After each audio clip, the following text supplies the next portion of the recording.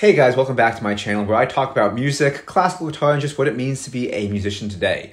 My name is John, and in this video I want to talk to you about one of my favorite pieces, a piece that I've played for quite a while, probably since 2015 I think, the Danza Del Altiplano by the Cuban composer Leo Brouwer.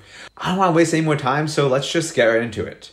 So to start us off, I want to first talk about the history of the piece. So this piece was first published in 1964, and that would land kind of in Leo Brouwer's first compositional phase.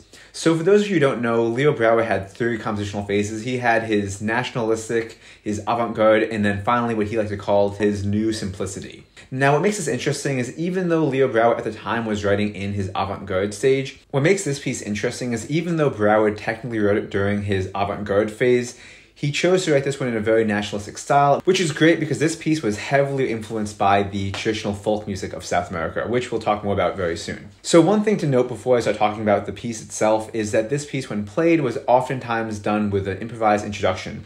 Leo Brouwer himself even did this when he performed the piece. Now, why I think he chose and felt okay doing this is because in folk music of South America, musicians would oftentimes improvise introductions to songs that they played already. If you want to listen to some examples of this, I would highly recommend to check out some videos or recordings of the Peruvian guitarist Raul Garcia Zarate. So like I mentioned earlier, this piece was inspired by a folk work, and that folk work would have been a song called Viva Hui. This song comes from the Andean region and is meant to evoke the landscape of Puna, also known as the Altiplano. So the next question is, what is the Altiplano? So the Altiplano just roughly translates to the high plains. Now this specific Altiplano or high plains happens to be in the Andes Mountains. You know, the same mountains that are the largest mountain range in the whole entire world and have an average height of 12,000 feet? Yes, those Andes Mountains. And the Altiplano is the widest section of those. So for this part of the video, I'm going to only be talking about my own thoughts and opinions on how I think this music does this. And again, don't take it as definite. It's just coming from me, someone who's played this piece for a little while and has listened to a little bit of South American folk music. So the first thing that I want to talk about is the use of the pentatonic scale. Now I know many people kind of joke in this piece because they think it's just one big pentatonic scale lick. Yeah, it kind of is, but there's a reason why. In this kind of music, the pentatonic scale was really the foundation of what they were writing. So much so that some of their instruments were tuned only to notes that existed in the pentatonic scale. This can be heard pretty much right away in the opening of the piece, which sounds kind of just like some pentatonic scale lick.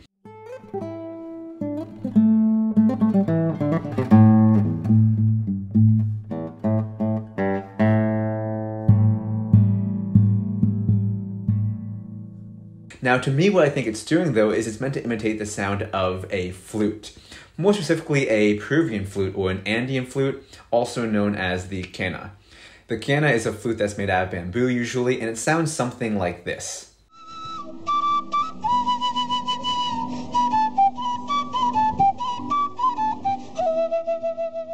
Now when comparing the introduction alongside of that, hopefully you can hear some kind of connection and imitation there. Once this introduction is done, we finally get to the song part, which is also inspired by the song that the piece was originally written by. Just so that you have a reference, this is how that section of the song would sound.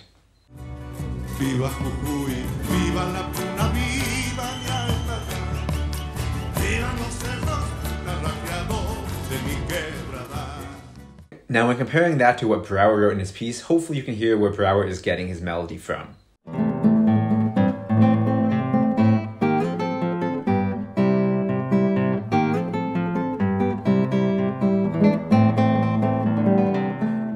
Now, following this, we do have just a basic shreddy pentatonic scale lick, which I admit does sound kind of like a beginner's guitar solo because it's just going down the scale and isn't doing anything all that interesting.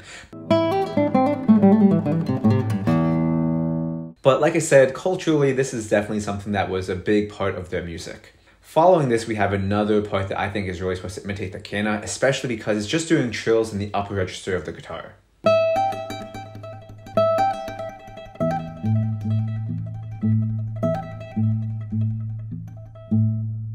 Now, we finally arrived to what Brouwer himself even calls the danza, which to me sounds much more dance-like because one, the song picks up speed as well as the melody that you heard before has now been moved to the bass, which I think to me makes it move a bit more.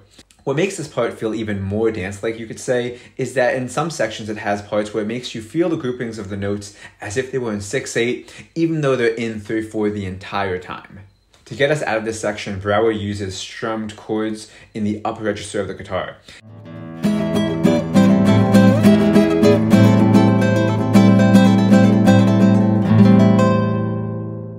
Now, to me, this definitely sounds like an imitation of the traditional Andean instrument, the charango, which is a 10-stringed instrument, which is pretty close to the range of the mandolin, and it's probably the main accompanimental instrument in Andean music.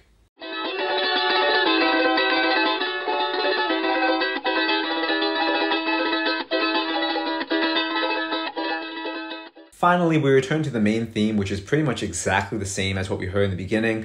The only difference is that Brouwer wants you to keep the speed the same as it was in the danza versus having it be the slower, calmer speed as it was in the beginning. To me, this is just to keep that excitement going and just not let the piece kind of die before it's done, I guess.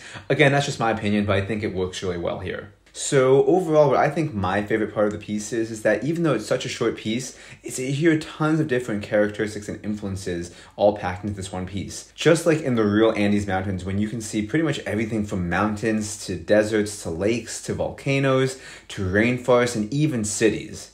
So yeah, you know, the Andes pretty much has it all. What I also really liked is that Brouwer stuck pretty close to his original source of inspiration and didn't really stray that far from, if at all, from the traditional folk music of the Andes.